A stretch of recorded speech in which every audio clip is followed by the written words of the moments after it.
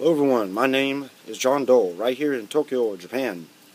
At the moment, we're having some pretty decently heavy rain because we're still in typhoon season, but if you look up here, that's right, I have some cover on this balcony here, so the rain will not stop us.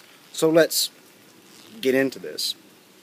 Very recently, TEPCO filed for safety assessments for reactors 6 and 7 in Niigata Prefecture at the Kashiwagasekari Kariwa nuclear power plant in Niigata. Now, TEPCO is finally jumping to the fray with several other power utilities who applied for nuclear restarts a little bit after July, following the Abe's nationalist government release of their version of safety standards for nuclear power in Japan. So TEPCO has finally joined in on this. I guess they finally feel confident enough to try it, but there was something else going on preventing them from jumping in with everybody else back in July. TEPCO was busy putting a lot of pressure on local governments in the area. They tried to bend their will and get these plants restarted, these reactors. Now, it says here TEPCO spent more than 2 months, it was a lot more than 2 months, trying to get local approval to apply for the Nuclear Regulation Authority safety inspections. Now, the Niigata governor, who is Hirohiko Izumida, he, I think this past Thursday, finally gave the green light for the utilities plan to try to restart these reactors. Now, I don't know what they gave him, but this situation reminds me of the battle that went on when they were trying to restart the Oi nuclear power plant. We know that happened.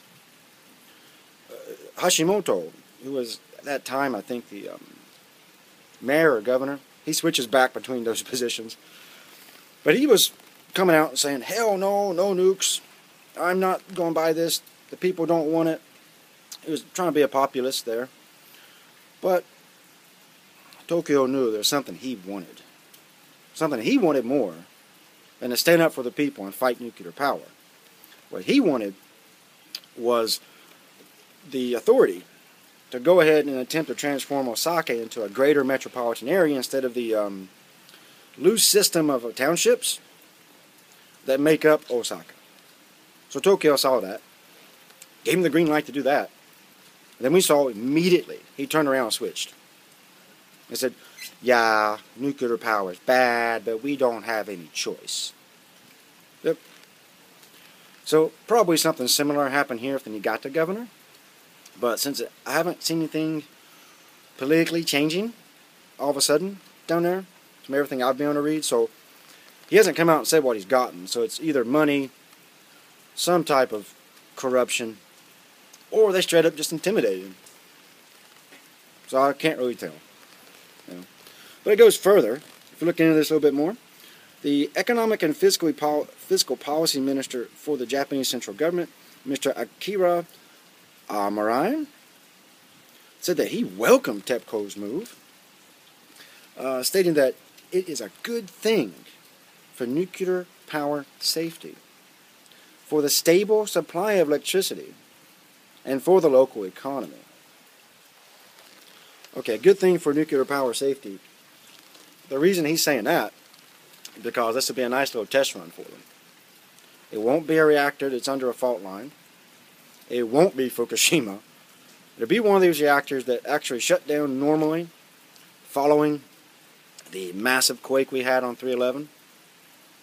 So they're thinking here if they can restart it, and there's no problems in the immediate term it's turned on, they can use that as a political leverage to say, look, guys, these anti-nuclear people are actually full of shit.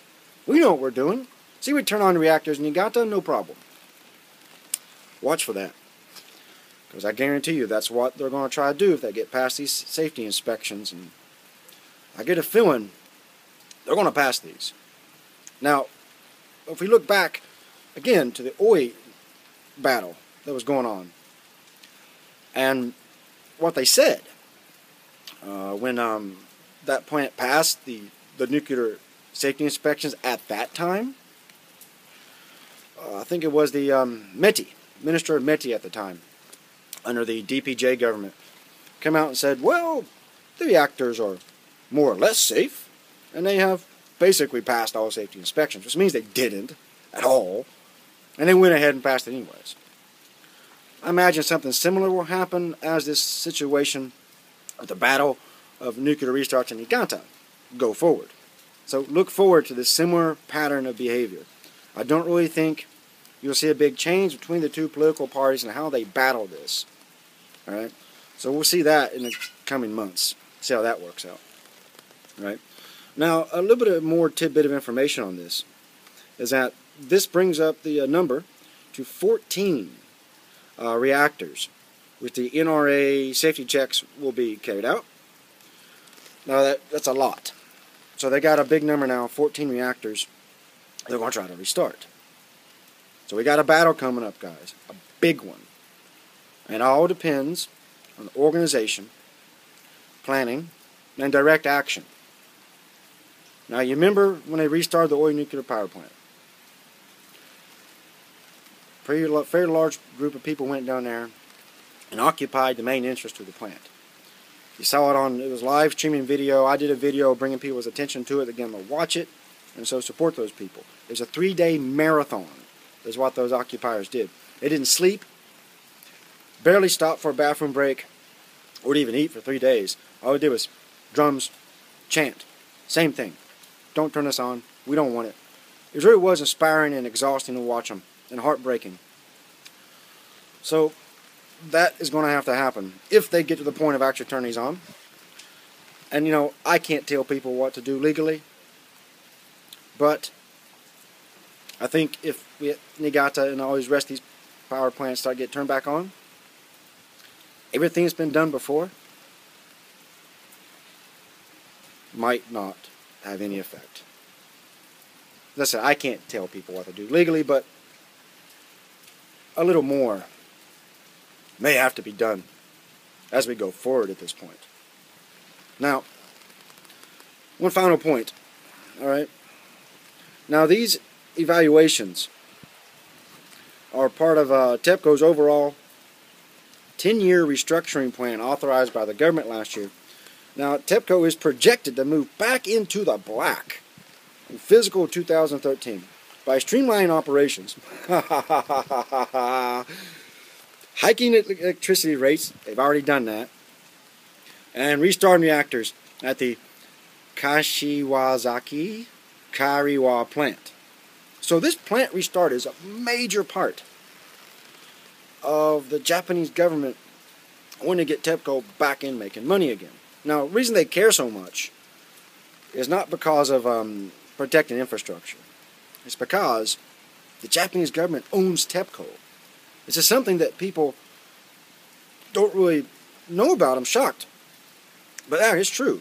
They bought out the company, I believe it was about a year after the meltdown started. They bought them out because at first they tried to bail them out, just throw money at them, right? Wouldn't work because things were so bad that the company was going through money like water. So the government's only option was to simply buy the company. And that went on for several months, and TEPCO did not like the idea of it all. But Japanese government said, no. You'll bankrupt us if we keep on giving you these huge bailouts of money.